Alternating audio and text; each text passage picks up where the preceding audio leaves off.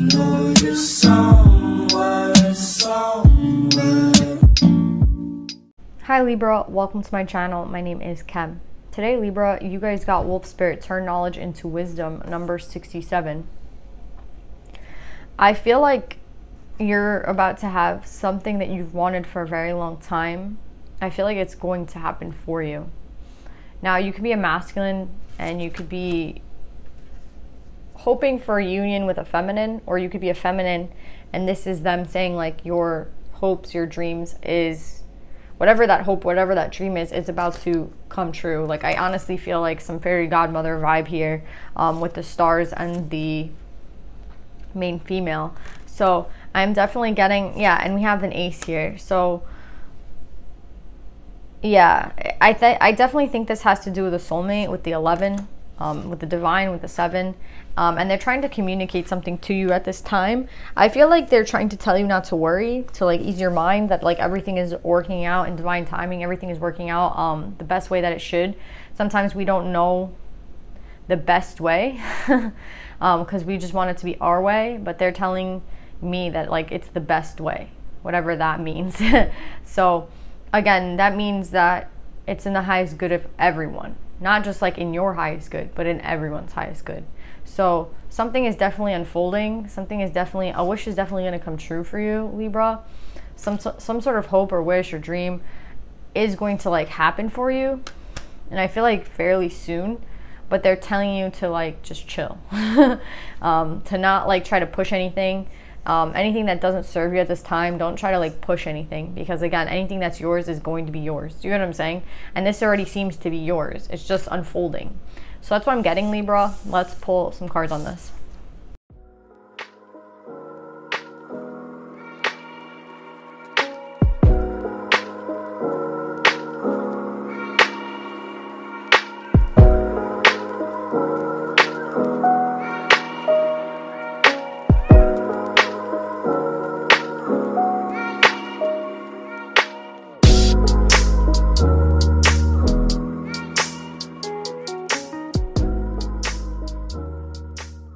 So Libra, I feel like this is exactly what the meditative session was saying. You're not going to see this coming. The reason that you're coming up in reverse is not because you're like not intuitive, is not because like you can't see what's coming. Like, no, it has nothing to do with like your abilities. It has a lot to do with the fact that you're being shielded from everything around you. Do you see how like you're here with divine timing, the divine timing card, and you're kind of like just, again, they just have you sitting here, you know, like they just have you living your life, and when the right opportunity comes, you'll know it, right? And now what's going on around you? There's a lot going around you, and everything is happening in divine timing, but again, it's nothing that you can see. It's like other players have to move for you to be able to make your move. Do you know what I'm saying? Like, there's like nothing that you need to be doing right now. That's what I'm getting. Like, you should just be content and open, and you know, whatever you're doing right now, if you're happy, like continue doing it. Because again, I do see this ace coming for you, right? Now, the ace can talk a lot about finances because it is a pentacle, but I'm not really getting that. I'm getting more of a new opportunity coming for you. Like, this is the door that they want you to open when it's the right time, right? And you're like, well, how will I know the door is around? And they're like, well, you just will see it, or you'll just know, right? With the wisdom card. So again, there's nothing that you need to be doing. This is all like in someone else's hands. That's why I'm getting like someone else has to play their part and play their role. But I am getting like, I am getting the energy to tell you, just because something isn't here yet doesn't mean it's not gonna come. So, you know, don't get into this like negative energy or this mindset that, you know, nothing's coming for you, or like you've been waiting long and you haven't seen it. Again, everything, they're saying divine timing. So there is someone else here with the King of Wands. This can be an Aries, a Leo, or a Sagittarius. And this is the person that has a lot of things going on around them. This is the person that, you see how you guys are like intertwined? Like they're intertwined in your reading. They're actually coming up pretty close to you, but they're the ones that I feel like have to turn the wheel for themselves. So it's like you've already maybe turned this wheel and it's their turn to turn the wheel. But the only way for them to turn this wheel is for them to move forward. So again, like what does moving forward mean to them? Getting out of some sort of karmic loop with the Toil and Labor card. This speaks of karma to me. So I think it's taken them years, because this pathway card to me speaks about years. So I think this person's been in a karmic cycle for a while. They need to get out of it themselves. Again, this has nothing to do with you in a sense, like not in terms of like your actions, like you having to do something. You don't have to do anything. You know what I mean? It's them right now that has to do whatever it is that they need to do. I feel like this person could have been in a relationship with the Queen of Cups in reverse. But do you see how with the Four of Swords, they're telling this person to get a move on? They keep telling this person, like, it's time to move, it's time to go. Like, this person is kind of, like, past the due date. That's what I want to say. Like, they're past the date that they should have had been doing this. Like, I'm getting here that with the Self in reverse, they have to realize that things are not going right and that things are going actually terribly wrong for them to start moving. So that's the point that this person has gotten into. I'm surprised there's no tower out here, to be honest, because it feels like they've been stalling. But again, maybe that's why the tower is not here, because everything is happening in divine timing. So actually, maybe this person is doing everything at the perfect timing, soul's timing, right? I kind of get the energy of like, well, why isn't this person at the same page as Libra? Which would mean to me, like, you know, maybe they are behind in some sort of way, but they're not with divine timing. Even I was wrong. Like, again, if they were stalling or they were wrong about something and they were waiting too long, the tower would be here. So again, I haven't gotten the tower yet, so I'm getting that this person is actually just doing things at the soul timing. And soul timing, again, could be slow, but that is perfect timing, right? Soul timing. So this person is going to turn the wheel. Again, turning the wheel is going forward. Now, I get on their end, I get what you can do on your end, and I get what they have to do on their end. On your end, you're just supposed to, again, remain open. You know, like remain in this like positive energy of being very open, of being very, like at peace. That's the word, like at peace. Like you're very open to whatever's coming towards you, again. And then this person, again, what are they going through at this time? I feel like this person, they're, again, dealing with getting out of a situation, having to move forward. And what does that look like in their life? You know, everybody, moving forward for everyone's going to be different. Getting out of some sort of karma is going to be different for everyone.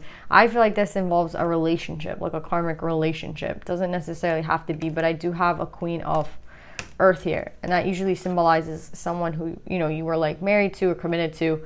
Them coming up in reverse is someone who they're not with anymore, you know.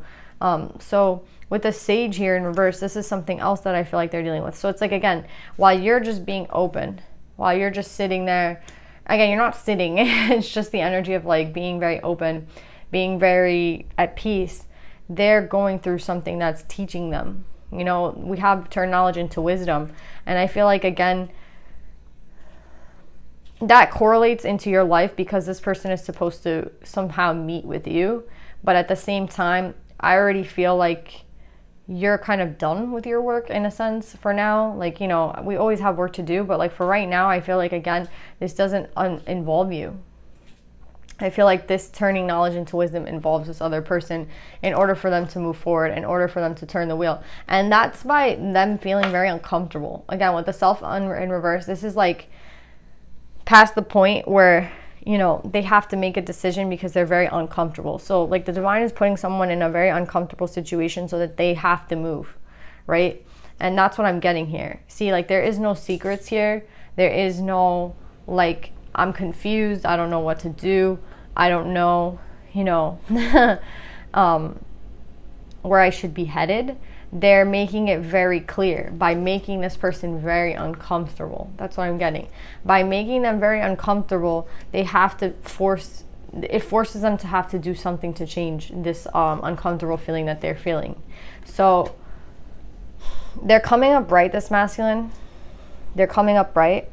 And they're also coming up right here with the main male. So there's someone here who's the Sage in reverse. And I'm getting that that could be this mature man. We go from the main male to the mature man. Again, this could just be how this person is evolving, how this person is maturing from this experience. And again, them having to get themselves out of an uncomfortable situation is helping this person turn the wheel, aka like evolve, mature, right? But I'm also getting that this could be someone else. You know, like this mature man could be the Sage in reverse. And I think it's someone else, to be honest. And I think that this is the person that, you know, for whoever this person is, this main male, it's going to be hard for them because it's not just on one front that they're dealing. You see, like when the divine is trying to make you move and shift, everything becomes a problem. So it's not just the relationship that's an issue. There's something else here that's an issue with the Sage in reverse and the mature man. And I think it could be like a family issue, to be honest. So it's like, on top of it being uncomfortable for them to a point with this relationship that they can't deal with it anymore, there's something going on in their life where I feel like they have a lot of expectations. I feel like there's a lot of manipulation. The Sage in reverse is someone who's a lot older and they know how to manipulate because they're so old. You know what I mean? Like, you can only learn how to use this type of manipulation when you have a lot of experience, right? Like a young person, an innocent child, doesn't know really how to manipulate. They get taught that, right, through seeing it happen over and over again. Like, I feel like we're all born innocent, right? And then we learn what we learn. So this person here, they use their power in a manipulative manner. Like, this person is very manipulative. And I think that our main male is going through something that is causing not just, again, it's like a war on every front. Do you know what I'm saying? It's causing, but why is this happening to this person? Because this person is shifting. This person is moving. And, you know, right before a shift, right before something like, you know, a really big shift in someone's life, there seems, I mean, it doesn't have to always be this way, but for this particular person in this situation, this person has to fight a front, like a war on every front. So now it's like not only just like relationships and love, but it's like family with the mature man and the Sage. So yeah, there's something about how even the relationship with message of concern is tied to expectations. It's tied to what this Sage wants. So again, there seems to just be like, again, everything happening all at once for this person, and this is like sink or swim, you know. But I do see this person turning the wheel. Even though we have the wheel in reverse, I think they're just showing that this person is about to turn the wheel, but only after they use the Three of Wands. And the Three of Wands is when somebody decides to move, you know, like there's no more planning. It's actually time for action. So the only way that this wheel is going to turn, and the only way this relationship is going to be resolved, like the ending of it, the dissolution of it, the same thing with like this parent figure, the manipulation behind it, whatever this person is saying with expectation. Again, maybe this person doesn't want them to break up. Maybe this person, you know, I don't want to get into family dynamics, but I definitely feel like this is a manipulative father figure perhaps, and this person, you know, maybe they're going against, they're causing a problem as well. And again, the relationship seems to be tied to it with the message of concern. But see, everything here is unbalanced, and that's why, yeah, there's lies here, there's imbalance. But the good thing is that this is something that can be seen. Like, this main male is not confused. Like, that's the most important thing. Like, if the main male was very confused, they wouldn't know what the fuck to do because there's a lot going on. But I'm seeing here that I'm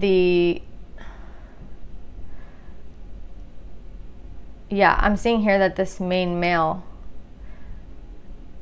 they're feeling the pressure on all angles, but they're not confused, which is the most important thing. So it doesn't matter. And I see, again, this is like a form of manipulation with this gift. I feel like that's this mature man trying to, like, you know, when we try to disguise something, I feel like the mature man is trying to disguise something. But even that is being seen through by the main male. Like, this main male cannot be confused. They're very sure of what's going on. So it's kind of sad that on all fronts this person is dealing with stress and like maybe, I mean, I'm getting the Knight of Swords, which can indicate lies, right? But the funny thing is, there's an imbalance, there's lies, but this main male sees. There's emotional manipulation, exactly. There's all those things are going on for this person. So it's like this person has to get through this karma to move forward. And they will. That's what I'm getting with the Three of Wands upright. They will. And again, where do you stand in all this, Libra? I just feel like, again, this could be reversed, but I just feel like this is you. Like, you're just sitting. I don't know why I keep saying sitting. Maybe you're sitting right now. I don't know. I'm assuming you're sitting if you're listening to this, but I mean, maybe you're not. But I just see, like, you're, like, very open. So I think that's the key for you, to remain open, even though you don't know what's coming next for you. To remain open and positive and, you know, I heard the word, like, cheerful. Like, you see how this guy's, like, smiling? I feel like there's a lot to smile about. That's what I'm getting. Like, there's a lot to smile about, and if you don't, like, focus on this, what's going on, like, your life is actually going pretty well. That's what I'm hearing. And I think it's funny because as someone here is going through karma and they're going through, like, a very grim process with, like, family and breakups and shit like that, you're chilling, you know what I mean? And the reason, again, that you're not supposed to be involved, which is why you're coming up in reverse. So again, I don't know exactly. I was gonna say I don't know timing. We have literally the divine timing card, so I can't say when any of this is going to take place. Like, this is already, like, in the process. That's what I'm getting with this. The breakup could have already happened. Like, I don't know when anything happened, but I just see everything's happening at the correct timing, which is soul timing. So there's nothing to worry about. So let's pull some advice for you, Libra.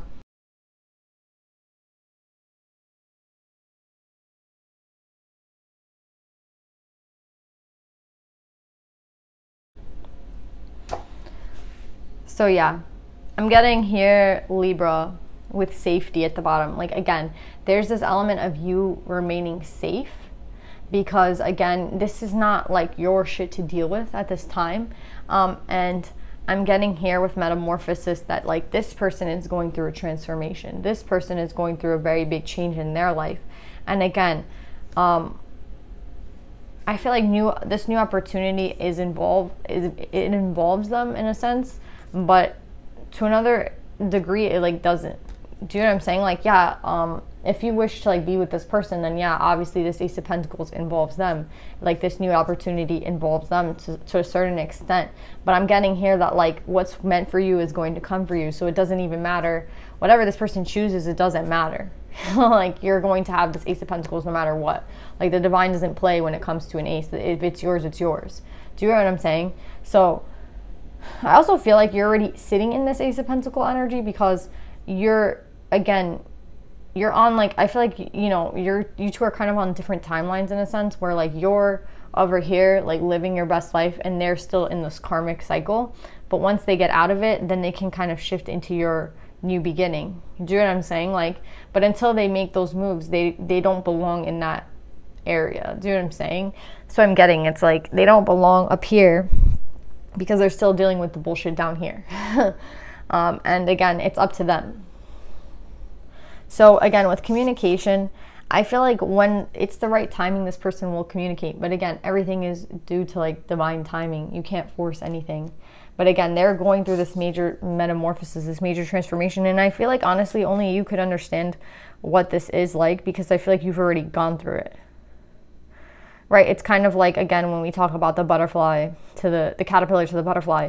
It's like you're already the butterfly and they're the caterpillar. So they have to evolve. They have to move. They have to have this metamorphosis. If they don't choose to have this metamorphosis, then the two of you will not be able to be in sync, obviously, because a caterpillar and a butterfly, it just wouldn't work out. So yeah, with Yaji Zodiac, Lady of the Lotus Born, embodiment is the deepest bliss. My body was made for enlightenment. This is, I feel like, you. Because I feel like, again, there's something about how the openness of the arms, you know what I mean? Like, the openness of the two figures. I'm definitely getting, like, again, that you've already gone through this transformation or gone through a similar transformation in your life, and this person is going through theirs right now. And I feel like, again, only you could really understand this process. And I feel like you kind of want to help this person, but I think this is something that needs to be done on their own. So if some of you guys are thinking of reaching out, I think that that would be a mistake. I think this is something that, you know, we have to go through on our own with the divine. I think it also brings you closer to the divine when, you know, you have to depend on yourself, and, you know, you're like, well, somebody needs to help me. And in that, you might like reach out to the divine. So I feel like everything is kind of happening exactly in divine timing. I don't I keep saying divine timing, but it really is. And there's nothing really that you need to do. Yeji Zodiac talks a lot about yoga, like how to embody, how to become an enlightened and it be in your body is by doing a lot of yoga. I think that's, I want to see what else they say about Yeji Zodiac, but I know it has a lot to do with yoga. So yeah, it talks a lot about how she spent many years isolated in meditation, accomplishing several cycles of tantric spiritual practices. She received esoteric initiations and became known as the fully enlightened Buddha in the form of an ordinary woman. And yeah, it just goes on to say, yeah, how our body is very important. It's the vehicle, right, to free us from the idea that there are any limitations. So yeah, I'm getting, again, this is the time, maybe not to sit. I kept saying like you're sitting. Maybe if that helps you to like meditate, to sit, but if like meditation to you is something different, like maybe you just like to do yoga, maybe you like to like move the body, this is the time to do that. I feel like this is the time to kind of think about yourself and how you can like help yourself become more embodied at this time. Again, you don't have to worry about whatever's playing down here. I mean, maybe you have to be patient, but I don't think it's going to take as long as you think, because the patience card didn't even come out. You know, like I think this is actually going to be something that, again, if you're embodied and you're like living on a daily basis, day to day, like just doing your own thing, then this is going to happen a lot quicker than you think. Like it's just going to happen eventually. You're not going to even think about it. But if you're sitting here wondering every single day what's going to happen, then it's going to take longer, right? So that's what I'm getting, Libra. I love you guys. I hope this helps, and I'll see you next time. Bye.